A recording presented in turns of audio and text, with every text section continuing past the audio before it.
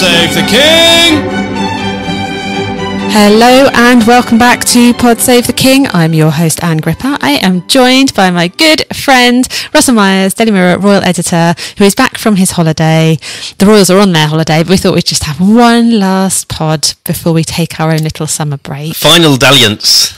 Well, not a final dalliance. Final dalliance until next time, Russell. And there's been some bits and pieces going on. I mean, I don't know how much you've been following while you've been away on your holidays. Never a day off. Never a day off. No. Well, it is very difficult to get away from it all. And I guess to a certain extent, that's what Meghan and Harry were talking about. You can't get away from the mobile phones and the social media and all of that. And lots going on at home in the UK as well. And we have to talk about the Olympics a bit. So all sorts of bits and pieces. Oh, and what William's up to next with his homelessness project. So a few little bits to go through before we embark on our little summer break. We'll be back in September, but it was interesting to see Meghan and Harry. I mean, we'd heard, I think probably last week, that they were going to be visiting Colombia as their sort of latest not royal tour. We need a new word for it. There's not royal tour. Like quasi-royal tour. Nobody knows what that means. I don't think I know. Faux royal tour, also not cool. Come on, listeners, help us out. We need a new name for this. It's not even, it's just a tour, isn't it? It's a visit. A visit, yeah. Holiday, no. It's not a holiday. I mean, working holiday, perhaps. I mean, you get to see the sights of Colombia. It's it's definitely on my bucket list. Colombia. I've not been to Nigeria. I missed out when the King went to Nigeria in 2018. We were just coming back from the Harry and Meghan sort of superstar tour of Australia and Fiji and Tonga and New Zealand when we were. Feels a long time ago. My gosh, that was my first year in the job, and it was all, gosh, look at this amazing couple. They're going to set the world alight, and there was a lot of goodwill, I think, surrounding them at the time, and then of course the rest is history, isn't it? But listen, I think they're damned if they do, damned if they don't. I say this a lot, but they are going to have to explore different avenues, and why would they go to perhaps the traditional countries of the royal family who go to certain places at the behest of the government, whether they're Commonwealth nations or whether they're like, of course, William and Kate were supposed to go to Italy this year. Was that this year? Must have been. I think it was. I think it was around March. Oh, yes. Yeah, it was knocked out by Kate's treatment, obviously. Yeah. So, of course, that they have had to reschedule that, and perhaps that will happen in the coming years. I'm sure they would still love to go to Rome. But that again is at the behest of the government. It's in conjunction with the Foreign and Commonwealth Office, and the palace is working hand in hand. And so it's that is a royal tour because it is got the mechanism of government behind them. But then I can understand why certain people say that there is a royal tour element to the Sussexes jaunts, because they are being invited by the government of the host nation. Of course, they were invited by the Nigerian government, and they have been invited officially by the Vice President of Colombia to where are they going? They're going to Bogota. They're going to Cali. And it's all going to be about, of course, the sort of box ticking exercises that you would imagine there. Visits take hold. There are going to be lots of women's empowerment. There's going to be lots of kids and youth programs to be visited. You can't call that box ticking, Russell. Well, it's their passion project. Yeah, but I'm talking when you plan. If you're going to plan a tour for them, you tap into their strengths and their passion projects. I wasn't being facetious. I was saying purely for the planning and logistical elements, you're going to have to play to their strengths. The themes you're likely to see them cover, and then from the fashion themes we would also expect to see some local designers and wear some things that you've been given and such like, as we did also see on that Nigeria visit. But yeah, like you say, I think it is interesting getting to see some of these other places, or having a spotlight put on these other places in a different way than compared to where the royals might be going. Apparently, so they say that William is just glad that they haven't rocked up in Paris at the Olympics, where they would have stolen the show, but Well, again, there was some something I read that this tour is being planned for November, could be a bit of exclusive. It's not, and there was a bit of umming and ahhing whether that would potentially overshadow the back end of the King Queen's trip down under to Australia and Samoa. Of course, Prince William will probably be going around that sort of time, November time, to Cape Town for the latest instalment of Earthshot. But it's actually happening in a matter of days, so watch this space, because it's going to be in the sort of summertime where not a lot of things happen for the royal calendar. I mean, they're all going to be up in Scotland. The King is there at the moment. William and Kate are with the kids for several weeks. So that possibly gives them a bit more of an opportunity to not be accused of opportunism or the sort of point scoring that has gone on in the past, because that doesn't benefit anyone, does it? We don't want to go Balmoral anyway. We're off to Colombia. So I was very jealous. One of my other friends went to Balmoral at the weekend, and it was beautiful weather. I saw some of her pictures on Instagram, and one of those little tour situations. She did go on one of the tours. Yeah, she's very fortunate. Very nice. So Meghan and Harry, they've also been on the telly again. They have, yeah. I mean, again, there was lots of speculation as to what they would be discussing. Would they be launching grenades from across the pond at the royal family? But there was none of that. It was very much centred about the work, in inverted commas. I mean, listen, it's going to be poured over, isn't it? I thought it was a bit of unfair commentary about Meghan's hand on Harry's knee and the sort of theatre of that. That's what they do. It's what they do, and Meghan probably can't help herself a lot of times, because she's very used to the aspect of it not being a very relaxed situation, that she is an actress and she feels as though she does have to present herself. With Harry is a bit more unpolished, shall we say, because he did an interview with ITV News recently. He was talking about his crusade against the certain sections of the media and his various lawsuits with news organisations in the British government, and he just chats, really. He just talks about whatever. And I don't think there's much forethought as to what he's going to say, what the message needs to be. It's still very, very raw for him when he's speaking about certain subjects. Whereas Meghan, it does seem quite planned, and I didn't think that. And the lady's name, is it Jane? Jane Pauley. Jane Pauley, yes, Jane Pauley. When she, I mean, the theatre again of it was that she'd ambushed them with this question about the fact that Meghan would not want to be asked about her previous comments about taking her own life. I would imagine that they would have.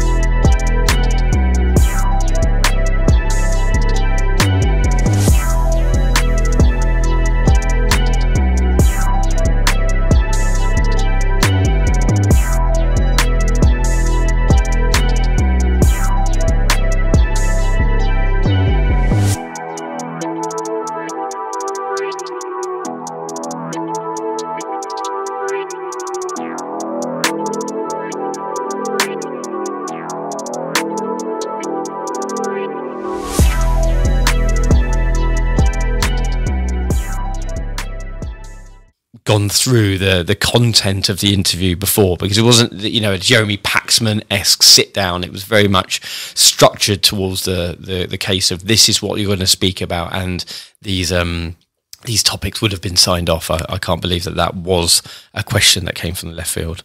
when even if it was, it shouldn't have done, because that's the point of having people who brief you. And if you are talking about, if you're talking about a project which is about online harm, people who've lost their children, some of whom it was two quite different examples, or sort of types of examples, actually. There were the ones that you kind of expect with people whose children had taken their own lives because of their experience or influenced at least by their experience online and fears of online bullying. But then you also had a couple of instances where the children had accessed some form of drugs or medication from online, and that had been what had caused them to lose their lives. So it's two quite different spaces. It's an interesting project. It's very worthy, and you can see that it's bringing together a community of parents who don't they don't want to have that shared thing, but they clearly do, and it's unique.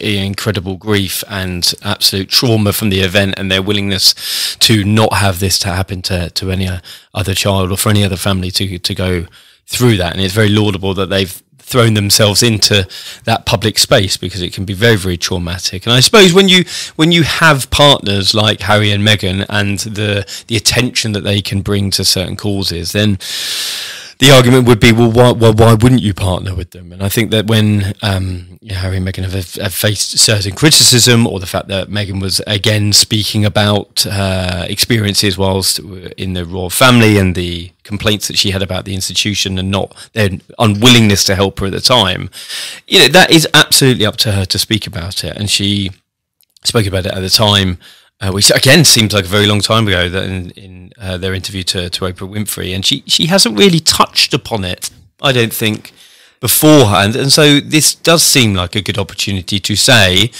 these are very real feelings, and when somebody is going through that, why wouldn't we try and help these poor parents, to try and highlight the case of not to allow that to happen again. No, I thought it was really interesting what Meghan said to me. It felt like she went sort of a little bit further, talking about feeling that way and making those plans, and the not being believed when you sort of talk about it afterwards as well, I guess. So I thought that was quite, raw again in a lot of ways. It was very raw, and I thought that she handled it very well. I mean, I talk about her presentation and being an actress, and I do think that she would have had to think about how to address this very, very sensitive and emotive subject. So I don't think it was, Jane Pauley saying, "I've made you uncomfortable. I can see my questions made you uncomfortable," because she would have known it was coming and she would have been briefed on it. But you have to give a measured response to that, because the way that she told the story previously had been poured over in such detail that she has to almost not take the spotlight away from this cause, because the Oprah Winfrey interview was all about them, and it was all about getting their grievances off the chest, and they knew it would be absolute blockbuster, go around the world. We're all still talking about it years later. But again, this is they could be accused of ambushing this very, very laudable project that Archewell is partnering with. So I can understand why she approached it, and it was dealt with sensitively. And I think one of the things I think would be interesting for this organisation is whether it is sort of inward facing, and is it about being a support network for those parents who have lost a child, and to what extent can it be outward facing and raising that awareness and providing change? Because they're two quite different spaces and quite different audiences. And again, what are the goals of this project? I think that again is a criticism labelled at Harry and Meghan, that what are the objectives, but what are the results, and whether there have been many results seen in the work that they've been doing. They may pop up at a soup kitchen in LA, or they might pop into a school, but what are the actual things that we're seeing, and what are the benefits being felt by these groups? And it'll be interesting to follow that if they are doing these partnerships now, how these individual organisations are going to benefit. So a worthy endeavour, and we will look forward to seeing how it evolves. And I think, over the last week, we have seen the damage that can be done via social media. So, the UK has been... There's been some riots going on. inflamed in rhetoric and misinformation, and it's a very damaging world. And I think back to Harry just for a second, because he did say that there is a very there is an underbelly of society that operates online, and if you know, years ago he said back in the day you could have known what your children were accessing, the TV that they're watching, what they were reading, whereas they could be sitting in the next room to you and accessing a totally different world and going down a rabbit hole. And it seems that though the conspiracy theories, which we've seen this year, of course, in absolute spades because of the conspiracy theories that were raging about the Princess of Wales's health and where she was and what procedures she'd had done. And then that led to the accessing, or the alleged accessing of her personal data.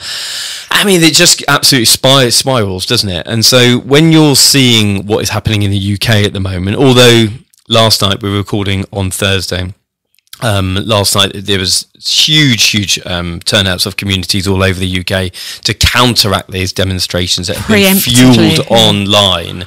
But it has been it's been a lot of upsetting scenes, and of course this is on the back of the tragic murders of 3 young schoolgirls in Southport in Merseyside, in the north of England, who 3 schoolgirls were stabbed to death at a Taylor Swift dance class. I mean, and then this rhetoric that was poured onto online of whether it was an illegal immigrant that had come over to the UK.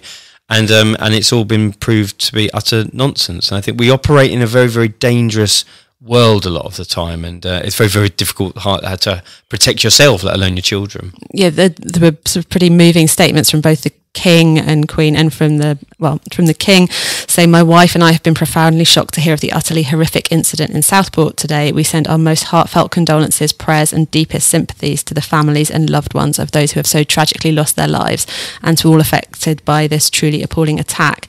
And then William and Kate, they sent their own message as well, saying, "As parents, we cannot begin to imagine what the families, friends and loved ones of those killed and injured in Southport today are going through. We send our love, thoughts and prayers to all those involved in this horrid and heinous attack. Thank you also to the emergency responders who, despite being met with the most horrific scenes, demonstrated compassion and professionalism when your community needed you most." And it must have felt quite close to home in some ways for William and Kate. You know, the kids had been off to see Taylor Swift with William. You know, you could imagine Charlotte going to that kind of thing with her friends. Summer holidays, go to that sort of age. Dance party. But so those were the statements after the murders. There is a teenager who has been charged and has made an initial court appearance, and then there's been all of this sort of rioting that has happened in various places and sort of civil unrest going on, which hopefully has calmed down. But I mean, are you surprised in some ways that they haven't either visited Southport and the community, that someone hasn't sort of engaged directly? Because you think about you could say it's not on the same scale. You know, that Dunblane, there was a gunman went into a school and shot, I think it was 12 children, and shot himself. Or you've got the Grenfell fire, as a huge number of people died. But in some ways, the sort of, I don't know, the societal shock and to the hearts of people, the kind of story, the way that it was a targeted attack on primary school children, and the way that shakes a community, and it shakes how you feel about your world. Are you surprised that the royals haven't visited yet, or is that not what you would expect? I think things are very, very raw on the ground. Of course, this is let's take it. I mean, the riots and disturbance and disorder has been a very fast-moving series of events that is still being monitored. We was told from royal sources yesterday that the King is receiving daily updates on that. There may be some action and further statements down the line. But if you take the incident in Southport, very, very raw, a community in absolute mourning. I mean, you've read some of our local coverage, and it's been absolutely heartbreaking to see what is going on. I think there was still a live investigation ongoing. Is it right for the royal family to go up there whilst the tensions are still very, very high, not only in that area but across the country as well? I think perhaps the royal family will visit community groups up there in some form at some time. It's just, it does seem quite a difficult issue to contend with at the moment. I think when feelings are running so high as they have been, perhaps they are better left to see how things transpire. Because we've got this sort of this disconnect, because you've got the riots and the protests going on at home, and then you've got joy and excitement at the Olympics, and you know, you've got Sophie cheering on the British women's sprint cycling team to their world record, and the eagle-eyed spotter spotted that she had one of the friendship bracelets as well. Have you got a friendship bracelet yet, Russell? I have, actually. My daughter bought me one. Oh, we have matching ones. Oh, I'm not wearing it cute today because I didn't want to wear it in the shower. Tell her. Yeah, well, he's not wearing it. He's not your friend anymore. Now you're not on holiday. But you know, is that the rules then? You can't ever take it off. Well, probably. No, it gets a bit ratty. It's tough. Try to sneak in the house. No, so, I mean, Sophie looks like she's been having a great time. She's a patron of the hockey, so she's been to a bit of that. And we've seen Anne. Anne's been getting about because she was at the swimming. She presented Adam Peaty with his silver medal. So last week, Russell. Sorry. She's doing the athletics now. Horses as well. She's at the athletics. Been to see the athletics. Not a bad gig, is it? Well, been to see them beforehand as well. Gosh, not a bad gig. She gets to dish out the medals as well. Like she is part of the Olympic, association essentially. So the vibe. I mean, yeah, she works hard, but she's getting the best job as well. So tickets, don't you? But I think to that point as well, I was talking to someone at the Palace yesterday, and they said, "Listen, it's we were talking about statements and visits, and they said, listen, the royal family's part of their role in troubled time is to continue to offer reassurance and that stability." By continuing with their work, and that may involve things, as I discussed, happening in the future. But we've seen the King was doing some engagements in Scotland yesterday. We've seen, of course, members of the royal family representing Team GB and the Olympic spirit in Paris as well. And we just have to wait and to see what happens. Again, it's a very, very emotional time at the moment. You can tell it's summer when Charles is wearing a kilt. I mean, that's how it works, isn't it? And that picture of the little girls doing their dancing at the May Games that's on the Palace social media feeds, like they're really giving it some welly. They're just like, it's great. I love it. Other bits and pieces, a couple of things that have happened in our absence. Charles met Zelensky.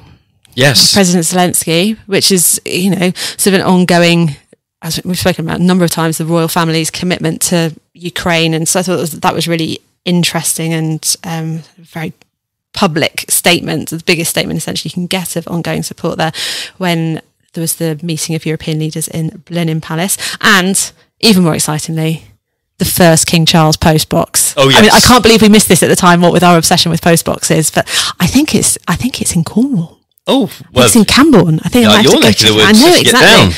I know. So that's an excuse for a Pod Save the King foreign trip. Yeah. Foreign trip. Get us out of the office. It hasn't. Well, it pretty much has wrapped up for the summer for the Royals, but William has got an exhibition related to homelessness, which is yes. I know that this has been widely trailed over the last few weeks, but in conjunction with his the latest stage of the 5-year Homewards project, his laudable programme to try and end homelessness in the UK, and there is an ITV documentary, a 2-part, going to be aired in the autumn. This is going to be it's happening. It's opened already. It's exhibition at the Saatchi Gallery in London. It's called Homelessness Reframed. The exhibition opened this week, and what I liked actually, which one of my compadres at the Telegraph picked out, which was the visitors to the art exhibition supported by the Prince of Wales are asked to overturn stereotypes about homelessness, and they can buy mobile phone top-ups and travel cards to help people at risk of losing their homes. So on your way to the gift shop, you don't have to pick up the sort of tap that they're selling, those plastic dinosaurs, when you're shepherding your children out of the Natural History Museum, wherever you've been, the Kennedy Space Museum. You can actually do something worthwhile, and I think that's a fantastic mode of what he's trying to do. Is trying to change perceptions, and a lot of these stories are about people who have faced homelessness, and the exhibition really gets that across. I'm looking forward to going popping down there over the summer. I think it's interesting as well. I mean, obviously there is a long-standing centuries tradition of royals and art, but we've seen more recently, Kate doing her public exhibitions with the what was it called? The one that she did during COVID, getting the people to take their pictures with the National Portrait, Hold Still. And that being up on billboards and things, and then the King commissioning the Windrush portraits, and that.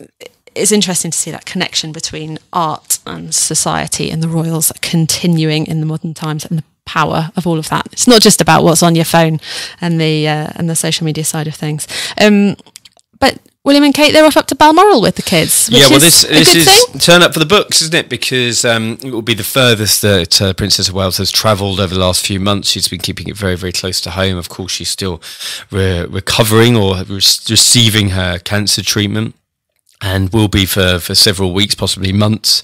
But I think that this is very good news, because you need to be able to have some time with your family, to have enjoyable things to look forward to, and we know that the royal family like getting together at Balmoral. So over the course of the summer holidays, the Waleses will be with their children and with Grandpa Wales, and that seems the order of the day up there is very, very much sort of stripping back the job and just being part of the family. So hopefully that will be a good occasion for them. Very wholesome and outdoors, and just the kind of thing that, as Kate said, she has been really appreciating while she has been having her treatment. Well, I think it's time for us to have a little summer break as well. We're not off to Balmoral. No. In fact, we're supposed to be working. We've had our holidays already, but we're going to take focus, make some plans. I think so. There's a lot to look forward to, because we've got the big tours coming up. We've got the King and Queen's trip down under, and the Commonwealth has a government at Samoa,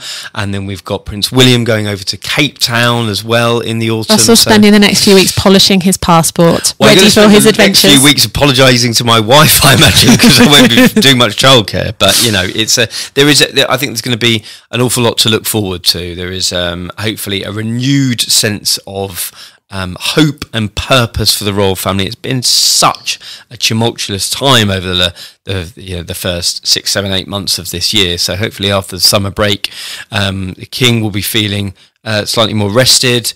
He will be looking forward to going to Australia. Of course, the Commonwealth Government meeting is a big, big deal for him as well, and then Earthshot following close behind. Well, I should look forward to covering all of that with you as well, Russell, although I will not be polishing up my passport. Russell is the one that gets to go on the jet. Well, I know my place. Well, listeners, it's been lovely to, over the last however long it has been, be chatting with you. We always enjoy it every week, and we'll look forward to returning in September time. I mean, obviously, if anything gets really exciting in between times, we'll just come in just for a special. Put the bat signal up. Yep. Pod Save the King signal out in the skies over London. Russell, come in. We need to record. Listeners, do take care. Have a fabulous summer, and until next time. Pod Save the King.